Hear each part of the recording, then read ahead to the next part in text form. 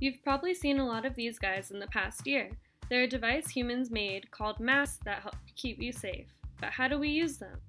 First, the CDC recommends non-valved multi-layer cloth or non-medical disposables.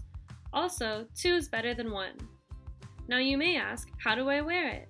You should place your mask completely over your nose and mouth so that no germs can get in or out. But when should you wear a mask?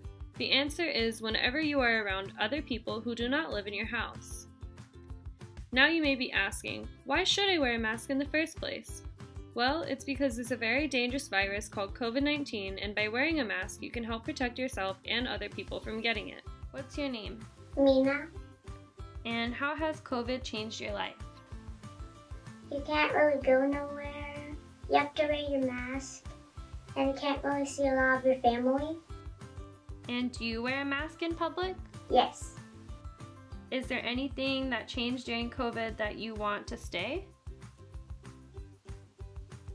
No. And do you think that if we wear masks outside that it will help things go back to normal quicker? Yes. And do you have a favorite mask that you own? All of them. So again, do wear your mask over your nose and mouth. Don't wear it exposing your nose. Do wear it around other people. Don't forget one at home if you're going out. Do remember 2 is always better than 1. Don't wear a mask with valves or gaps. So always remember to mask up, and if you have any COVID-related questions, you can contact the CDC at their website or call 800-CDC-INFO.